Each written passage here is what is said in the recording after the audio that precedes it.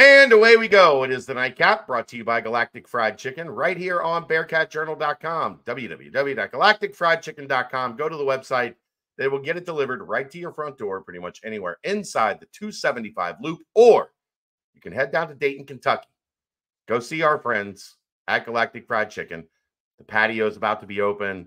They have a delightful outdoor dining experience. Tell them to pump it up. Save yourself 15% off of the Galactic goodness. All right, Aaron, let's get it kicked off. This is not, I will make this connected to UC at some point in this conversation. I'm not sure when, but I have something that connects this all together. I think it's time to have a talk about coaching in college sports, because we saw this week a seismic shift in coaching.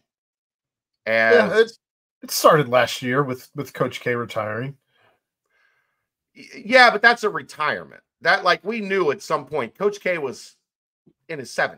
Like, Coach K was going to move on. Roy Williams was going to move on. the guys Izzo's the only one left, right? Yeah, and I don't know how much longer that's going to last. Honestly. I agree. I'm surprised it's lasted till today. I don't know if that's coming or if what's going to happen with that, but I'm surprised he's still there, truthfully. Yes, I'm not shocked because he's a lifer. He's maybe a little bit more stubborn than, well, and you know what the difference is between like Roy and Kay and those guys? They have like a handful of championships. Izzo's got one. Like, he's still looking for that validation that the guys that have left, Jay Wright had multiple, Kay had multiple, Roy had multiple. Like, you can move off into the sunset with your handful of rings and feel pretty good about yourself. If you got one, Danny Hurley's got two. Right? Like, yeah. Kevin Ollie's got one. So one, I can see why you can luck into one. Right. I can see why. And guess what? Izzo's one should have been Cincinnati. Well, let's just call it spade a spade. I'm forever going to be haunted by Mateen Cleaves dancing on one foot. Right. Izzo's one should have been the Bearcats, but I digress. John Calipari, after 15 years at Kentucky, does the end of the season dance. They lose to Oakland. Kentucky doesn't want to fire him because if they fire him, they owe him $33 million. So he does a TV show with the athletic director. We love each other. We're gonna get this right. We're gonna get Kentucky basketball back to the mountaintop. And then here comes Arkansas, who, I don't know if people realize this, but like, Arkansas is one of, when you talk about big money, big money. You know the two biggest donors to Arkansas athletics are? Don't. Walmart. I've heard of them. They're based in Arkansas. Okay. And Tyson Chicken, who is also massive. They've been in some rocky waters of late, but they have a lot of money. They've made a lot of money over the years. Sure. The waters might be rocky, but the chicken business is pretty good. We eat a lot of chicken. Sure. They have like donors with FU money. Like, it doesn't matter. Do you need $1 million? Well, yeah, I got $1 million. I mean, that's all you need is $1 million. There you go. I went to the Arkansas football game, and I can tell you, at least from the experience I had there, the entirety of the fan base treats it as a pageant. It was I mean, the girls are showing up to a football game in dresses, all of them. Like not jeans and hoodies, dresses. No, dresses. Full on, like, formal attire. Formal dress. Yeah, I mean, semi-formal. We'll say you're still in a stadium. Let's be real. Like, right. We know what stadiums are like, but yes, to your point, they're and whether they're going in or not, it doesn't matter. They're all dressed in semi-formal. Guys are in polos and slacks, and Right. pleated Deal. shorts. Yeah, it's you're going with the intent to meet your future everything. Right. Probably should have went to some SEC schools back in the day, but it worked out well for me. Not complaining about that. But Coach Cal going to Arkansas is he has known the guy that's like the CEO or like the founder of Tyson for a long time. He had, like, if you actually go back, there are tweets from John Calipari about their trips to Arkansas, like, hey, spent some time this weekend with the Tyson family, one of the best people on the face of the planet. And Arkansas has a period in their past in the 90s where they were a powerhouse in college basketball. Nolan Richardson, Corliss Williamson, like they won a national championship. They were a big deal. And they longed for those days. So they gave Coach Cal an exit strategy. Kentucky wasn't going to fire him. They weren't just going to hand him $33 million to go away, but he knew he wasn't wanted. And when the Arkansas job came open, which is crazy, you know what the craziest part about this is, Aaron? I don't. The SMU job triggered this. That is crazy. The SMU fires their coach, Rob Lanier, who had 2 successful seasons. And SMU was on the upswing. Yeah. There is some talk out there. This is the wild part. There is some talk out there that SMU made the move because Eric Musselman, who is the Arkansas coach, let SMU know I would be interested in your job if you took it.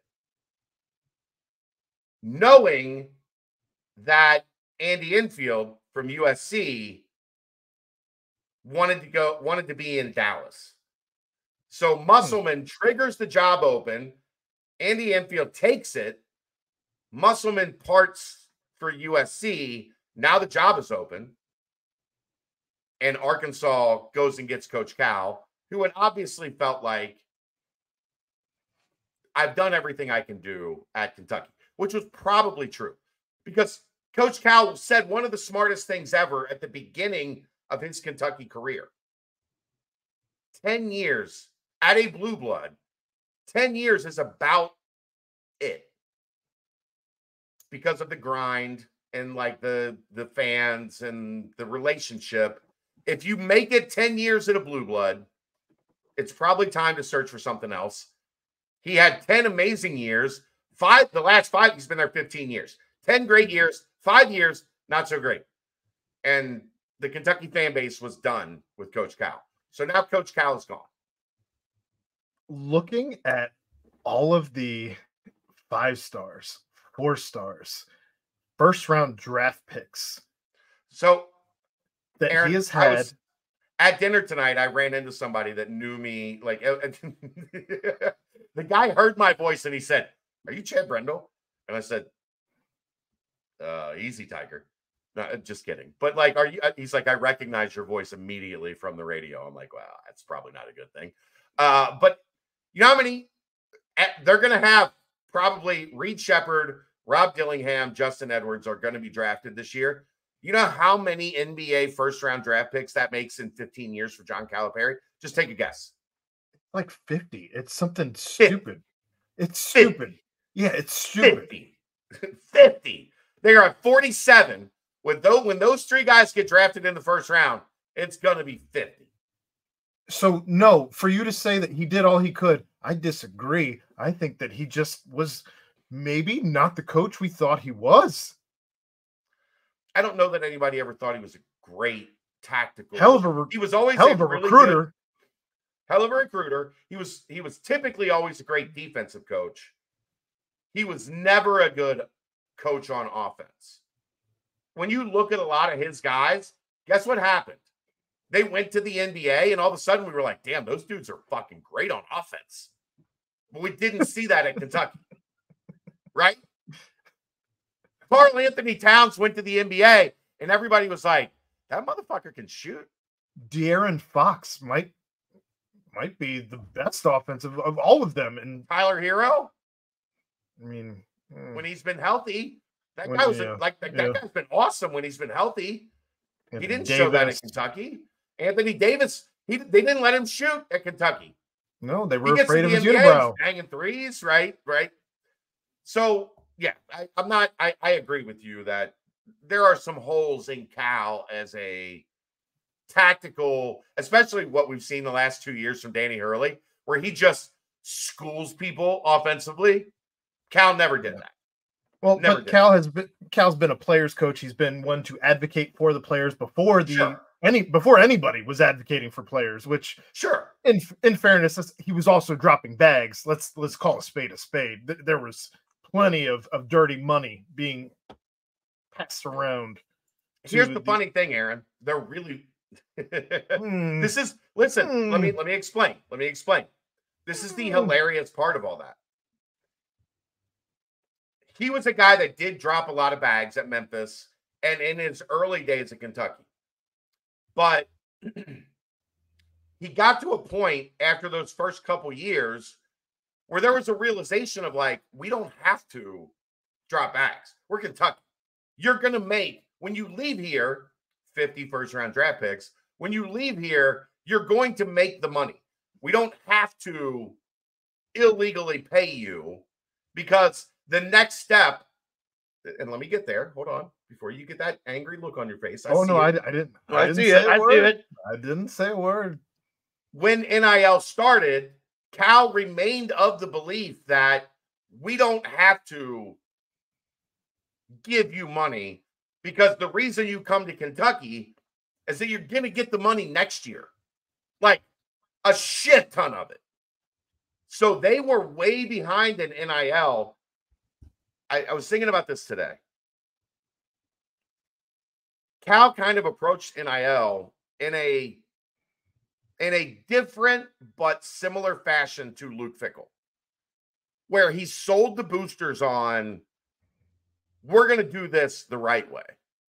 We're not going to fall victim to, giving guys $1 million or whatever. You come here because you want to be here. We'll get you some money, but we're not going to get in bidding wars. We're not going to go crazy. That's what hurt Kentucky, is because you get into this. Once you tell your boosters that, Aaron, there's no changing course. We talked about Luke had when the barn dinner right before his last season, when they had a couple commits, decommit and take money elsewhere. They arranged for an NIL dinner where they were going to tell everybody basically at the barn, they were going to tell everybody basically, we kind of calculated this wrong and we're going to need to recalibrate. Nobody showed up because they had already been told we are not going to be a school that leans on our donors to buy our roster. The coach took that stance. When the coach realized that stance was wrong and tried to pivot, you can't take it back. You can't take it back. The only thing I'm going to disagree with you there is he was not wrong in that stance. It's unfortunately the way that you have to go. But the way that the NCAA has set it up is kind of bullshit, that you have donors. You have donors paying for the buildings. You have donors paying for the upgrades. I'm not saying I agree, like with the way that it has gone. I'm saying what has happened was, you're right. There are people that took this stance that we're not going to do that. Okay? We believe everybody on our team is entitled to name, image, and likeness. We believe that they are entitled to, everybody gets basically a sum of money that we pay. And if you can make more, like Des Ritter and Sauce Gardner and a couple of those guys did, like you'll make a lot more above and beyond what the baseline is. Well, Cal sold that to the Kentucky donor base. We're not paying for players here. We're Kentucky. We're Kentucky. We don't have to pay for players. And then when they did have to pay for players, from what I'm told, he ran an event or set up an event where they plan was to raise $1 million in NIL money. And I think they raised 50,000. And as a coach, that is when you realized I fucked up. I fucked up because I told everybody, we don't need your money. We're good. We got it. You don't have to, we got this. You guys just be fans. It's cool. I'm just going to go back to your previous stat of 50 first-round picks over 15 years, which is an average of 3 1/3 per year of first-round picks. If this school, Cincinnati, had 3 1/3 first-round picks every year for 15 years, and we came out with one national championship. What though? Four other Final Fours. The first 10 years of the Cal era were incredible, Aaron. Incredible. When you get to the Final Four, it's a coin flip. What I'm going to say is something that I never expected myself to ever say in my entire life. And I'm actually going to understand a little bit where Big Blue Nation is coming from, because you have a guy who has, despite Steph Greenberg's best PR buffer he's ever so awful. He's Steph carrying Greenberg's terrible. I want to know how sore he is from carrying Coach Cal's water, because that's all he's been doing. He's so bad. It's so obvious too. It's gross. But despite his best efforts, he's severely underachieved in every way, shape, and form. Because look, man, that's a lot of talent. It's a lot of talent. Here's where you're right. The first 10 years was more than acceptable. Yeah, one title, probably it should have been 2 or 3. They had the undefeated team that lost in the Final Four. But they had great teams for a decade. And then the last 5 years, they did nothing.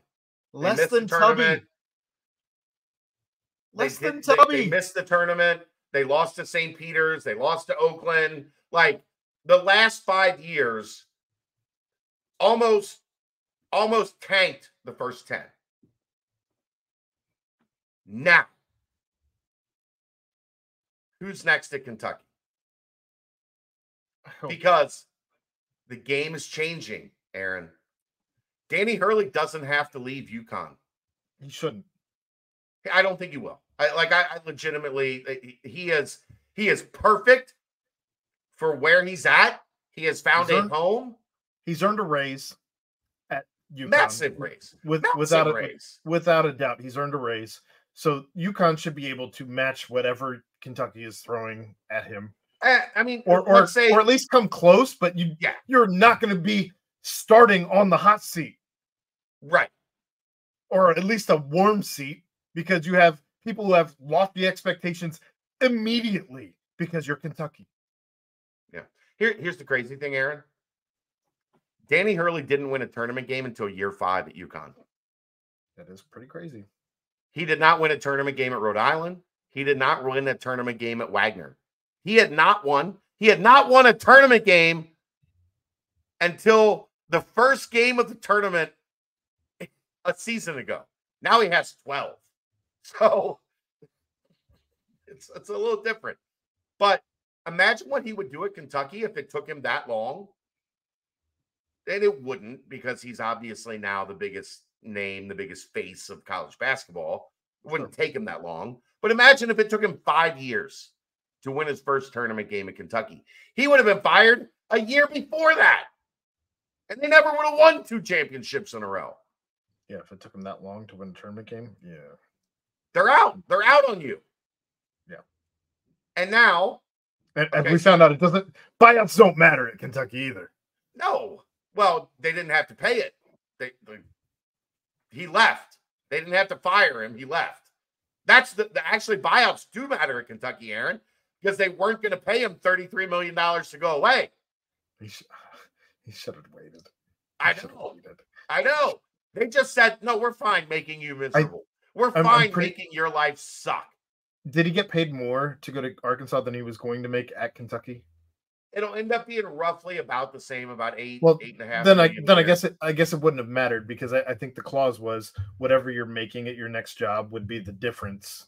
Right. We'll pay you the difference. So he would have had to either sit He's or making about the same, roughly. then it's a moot point. And he'll probably be able to walk his dogs without somebody saying that it's being selfish. Brent. What a weird. What was that last night? What a weird stance. How selfish of him to walk his dog. On this day of all days. But, okay, so it's not going to be Danny Hurley. It's not going to be Nate Oates. It's probably not going to be Billy Donovan. He spoke out against being happy with the Bulls. Did you see what happened with the Bulls tonight, though? Yeah. If you haven't seen it, there is a replay going. It's one of the best highlights on the planet. It's a guy trying to give himself an alley-oop off the backboard, but the guy coming from behind him thinking the guy throwing it to him. The guy trailing him also thought it was an alley-oop for him, and so they both try to go up for the alley-oop, and nobody comes down with it. They all go down on the floor. It's a mess. Billy Donovan in that moment might have decided, yeah, I'm going to Kentucky. He very well might have. But it's not going to be Jay Wright. He spoke out on TV yesterday. He's smart. Take a job. If Jay Wright comes back to basketball, take a job where you're not immediately on the hot seat. So here's a little bit where I disagree, Aaron. There's like 2 or 3 candidates where if they get the job, they've got a lot of grace period at Kentucky because Kentucky gets what the fan base wants, right? If Danny took that job, there would be a couple-year grace period where the fan base would say, okay, it takes him a little bit of time to build it, but he's going to build it, and we believe in that. Sure. If it's anybody else, if it's anybody but those top 3 or 4 guys, they're coming into a death sentence. They're coming into a place that unless they win a championship within 2 years, like, I'll throw a name out there. I don't think he's going to get the job. I'm just throwing a name out there. Let's say TJ Otzelberger is where Kentucky lands. TJ Otzelberger has had 3 amazing years at Iowa State. They have been far better than anybody expected from the day TJ Otzelberger was hired. The minute that Kentucky hires him, that fan base wants him fired. Agreed. I'd even say the same for Scott Drew. I think they'll settle for Scott Drew. If you've looked at any of the responses to any of the posts about Scott Drew, I've seen some of it. Yeah, I think they would settle for Scott Drew, but they don't want Scott Drew. He's not on their tier 1, which is bananas because the guy has as many championships as the guy who was there before at Baylor. College basketball coaching is changing. There are still elite blue blood jobs, but there are now more guys at jobs they are comfortable at in situations that they are comfortable winning. They know they have an NIL budget. They have a war chest. They know that they're making $5, $6, $7, $8 million a year. And they know that if I have a dip for 2 or 3 years where, we have a good team, but we don't get out of the round of 32, people aren't coming for their head. Nate Oates is at Alabama. He made the first Final Four in Alabama history. He is not in danger at Alabama for 4, 5, 6, 7 years, as long as he keeps performing well and winning. If he goes to Kentucky, they're going to pay him handsomely as well. So why would you leave? Yeah. If he goes to Kentucky and loses once in the round of 32, once in the Sweet 16, and he makes an Elite 8 in 4 years, let's say in 4 years, he hasn't made a Final Four and he's not good enough for Kentucky, and you need to get the fuck out. that changes the dynamic of how many people were lining up for the Alabama job, Aaron, for football. For football? After Saban? 6 months ago. 5 months ago, whatever it is.